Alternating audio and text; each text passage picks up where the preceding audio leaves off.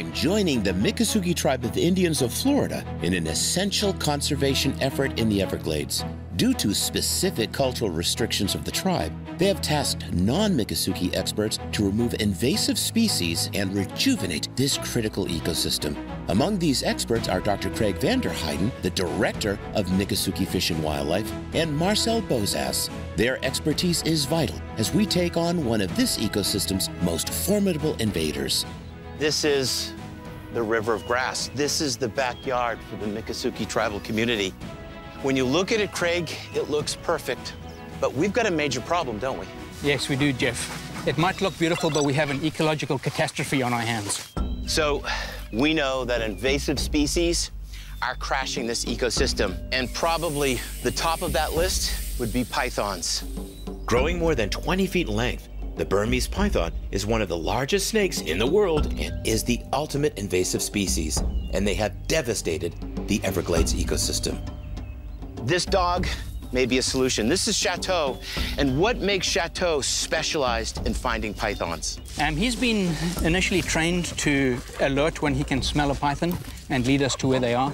And these particular dogs have about 100,000 times better smell than we do. 100,000 times better than we do. Yeah. In less than 30 years, snakes have become the dominant predator in this ecosystem. 90% of all the furry creatures are gone.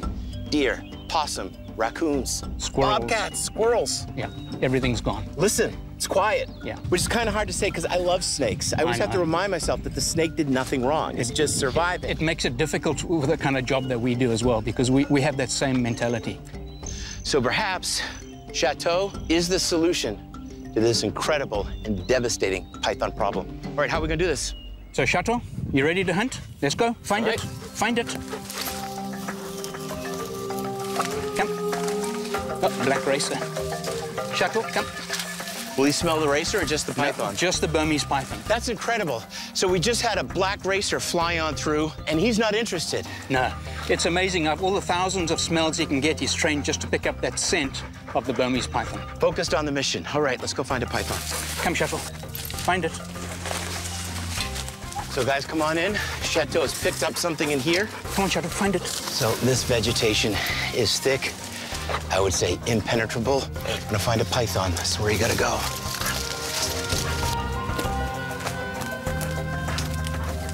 Hey, Jeff, we found something really interesting. Come and have a look at this. Okay.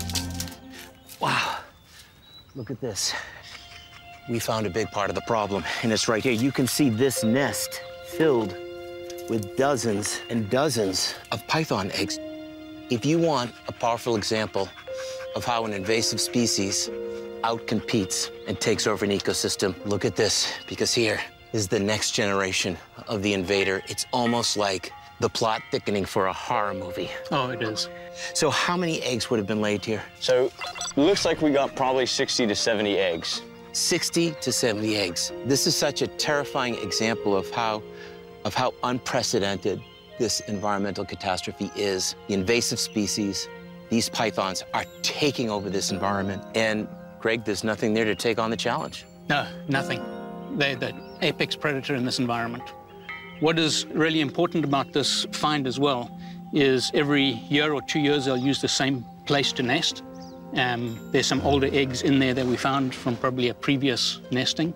And the female will actually wrap herself around the eggs and incubate them. That's an interesting fact, Craig. The reptiles, right, you think pochilic, ectothermic. They're not generating a lot of body temperature. The exception, though, is a female snake with an egg clutch. These pythons will wrap around it. First of all, they're incredibly protective. You don't want to mess with the mom python and her eggs. But she'll create these almost like little shiver reflexive reactions that generate an electrical impulse, a heat energy, which assists with incubating that egg clutch. All right, let's go find a python. Let's go. Let's do it.